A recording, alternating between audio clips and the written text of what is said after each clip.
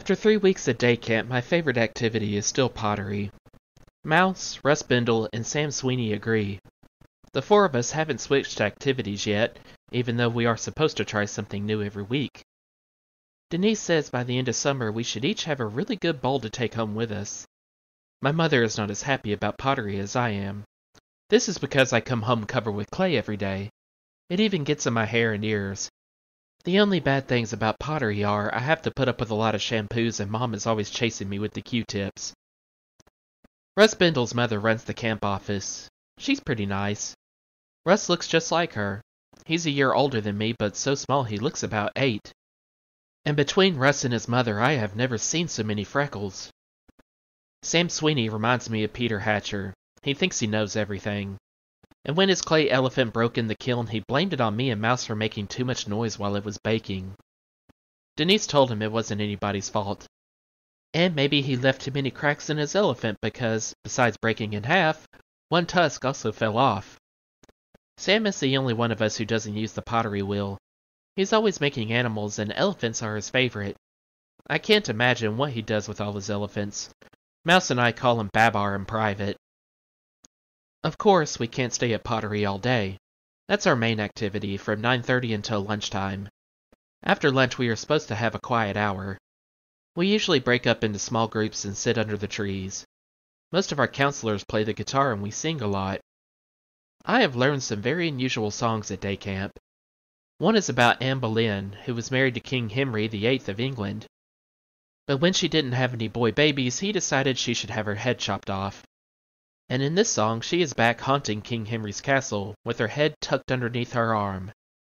I like to sing the song, but I don't like to think about her walking around like that. She reminds me of the Headless Horseman. This morning, Denise asked me to go to the office to tell Mrs. Bindle that she is expecting an important phone call. When I got there, Mrs. Bindle was trying to use the copy machine. "I can't believe this," she said. "It's jammed again." I watched for a while as she tried to get it working. "Want me to help you?" I asked. "That's very nice of you, Sheila, but you better get back to your activity, and tell Denise I'll come and get her when her phone call comes through." I still didn't go, because all of a sudden I had the greatest idea of how to show the Terrytown kids that I was an expert at something besides bandaging legs. "We had a class newspaper last year," I told Mrs. Bindle. "I used to run off the copies in the office. Nobody had to help me. I did it all by myself." "That must have been very interesting," Mrs. Bindle said. She was trying to pull the jammed paper out of the copier. "It was. I could use your computer and copier if we had a camp newspaper, couldn't I?" "But we don't have a camp newspaper." She had the copier pulled apart now. "We should," I said. "Should what?" she asked. "Have a camp newspaper. But we don't." "Maybe we will," I called, running out of the office. I ran right into Mr. Hillstrom, the director of our camp. He caught me so I didn't fall down. "What's your hurry?" he asked. "Oh, Mr. Hillstrom, you're just the one I want to see," I told him. "Do you know what we need here?" "No, what?" "A newspaper. A camp newspaper, and I've decided it's my duty to start one." Mr. Hillstrom said, "That's a very good idea." "I knew you'd think so. I'll be in charge of everything," I said. "You may need some help, Sheila. Suppose I let you announce your plans this afternoon. Then you can form committees and get started." "I don't need committees," I said. "I'm very experienced. I know exactly what to do." "Running a newspaper is a big job," Mr. Hillstrom said, "and nobody does it alone." "I can do it, Mr. Hillstrom. You'll see. I've even got a name picked out." "What is it?" he asked. "It's a surprise. You'll find out next Friday when you read the first issue." "Well," Mr. Hillstrom said, "you seem determined to try it on your own, so good luck."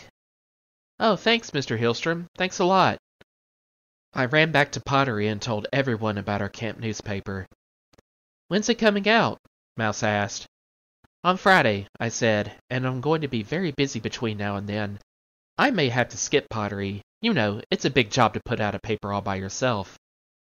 "That's what I was thinking," Denise said. "What you need is a committee. Maybe you could get a reporter from each group to tell you what's going on." "I'll help you," Mouse said. "I'd like to be a reporter." I don't need any reporters, I told everyone. I can do all that myself. But if I'm a reporter, we can work together, Mouse said. We can be a team.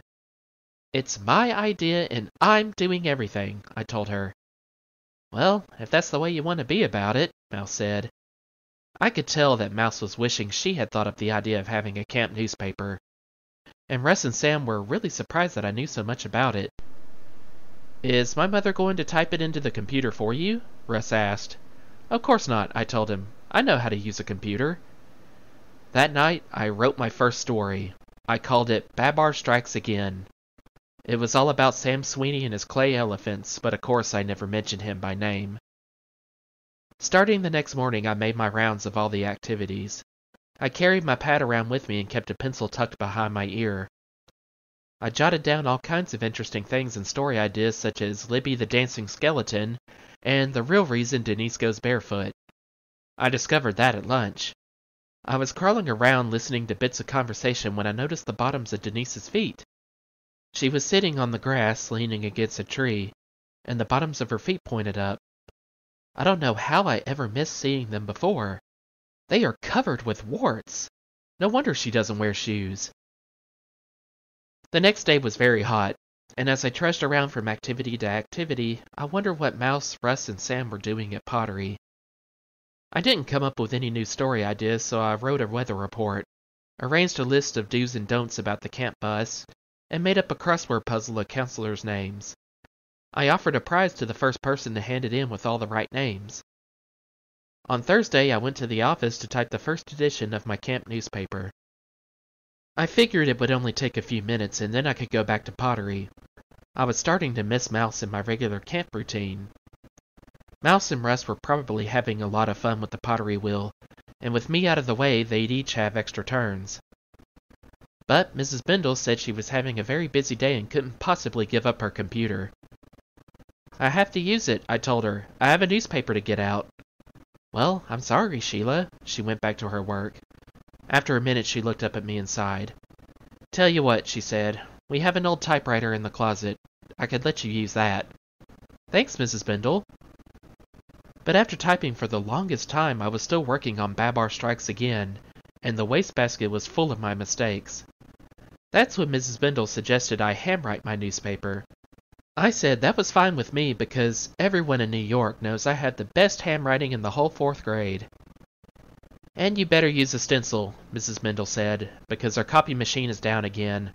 I'm waiting for the repairman to fix it. A stencil? I said. What's that? It's what you'll need to use the old mimeograph machine. Mimeograph machine? What's that? It's what we used in the old days, before we had copy machines. I helped her dig it out of the closet. It looked even older than the typewriter. I found out pretty fast that it's not so easy to write your best on a stencil. I kept goofing, and none of my lines came out straight. They all ran downhill. I threw away the first 2 stencils and made up my mind that the third one would be it, no matter what. Across the whole top of the page I printed, Newsdate by Sheila the Great. That looked really neat, except it took up a lot of room, so by the time I got to my crossword puzzle on the bottom of the page, I had to make it very small. I think I spelled counselor wrong, but you can't erase when you're using a stencil, so I had to leave it that way. By the time I finished drawing little pictures of our activities along the side margins of my newspaper, it was time to go home, and I was glad. On Friday morning, I was ready to use the mimeograph machine. I thought I'd zip out the 75 copies I needed and still make it back to pottery. Denise would probably let me use the wheel the whole time because I haven't had a turn all week. But I discovered that you can't just zip out copies on an old mimeograph machine. For one thing, the machine uses a special kind of ink. And after half an hour, my hands were full of it because the machine didn't have enough, because every page came out blank. So I poured in a ton of ink, and then when I cranked out the first few copies, big blobs of purple were all over the paper, and you couldn't read anything I'd written. That's when Mrs. Bindle said she would get the machine going for me. I told her, what this camp needs is better office equipment. You'll be more experienced next week, Sheila. It probably won't take so long then. I didn't want to think about next week or the week after that, or spending the rest of the summer putting out the camp newspaper. 2 hours later, I was still cranking out copies. They looked better than the first batch, which I had to throw away. This time you could read practically everything, but the pictures in the margins weren't too clear. Still, if you looked hard, you could see that they were pictures. I couldn't understand why the crossword puzzle came out with such wavy lines, though. But at least I had my 75 copies of Newsday correctly. I didn't much care how they looked anymore. I was so glad to be done. I took my 75 copies, yelled goodbye to Mrs. Bindle, and ran out of the office. I personally handed a copy of my newspaper to every kid in camp. When Mouse saw it, she said, "What kind of newspaper is this?" And I said, "What do you mean by that?" She said, "I've never heard of a newspaper that's handwritten. It doesn't even look like a newspaper to me." "Well, that's how much you know," I told her. "Anybody can type out a newspaper. It takes special talent and a lot more work to handwrite one." "What are these funny smudges up and down the sides of the paper?" "Funny smudges? You must need glasses. Anyone with eyes can see they're pictures of our camp activities." "No kidding," Mouse said, looking closer. "All I see are ink blots."